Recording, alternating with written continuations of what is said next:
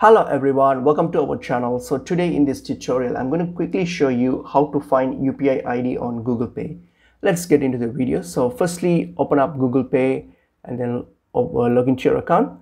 So here, sometimes you can easily see your UPI ID on your dashboard itself. So for example, here, as you can see, that's a UPI ID. So that's my UPI ID. I can simply click on the copy option here to copy my UPI ID. So this is sometimes it's easily available on your home screen. If not, what you can do, you can simply go to your profile, hit on your top right.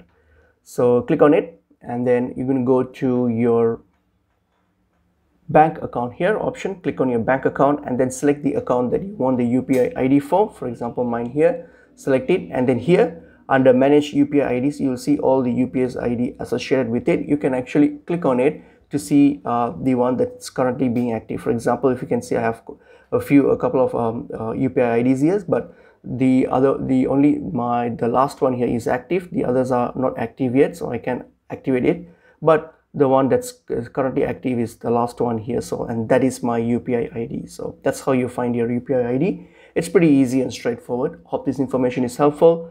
I will see you in another video. Thank you.